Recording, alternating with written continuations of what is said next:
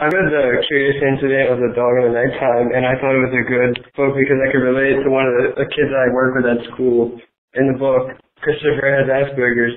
The kid that I work with at school through a program that I'm a part of also has a disability. But they really seem like the same kind of people. Christopher seems to be misunderstood a lot, just like the kid I work with. He feels like no one understands him either, and he does things that get people's attention in order for him to be understood. It's a pretty direct influence in how things go with me right now.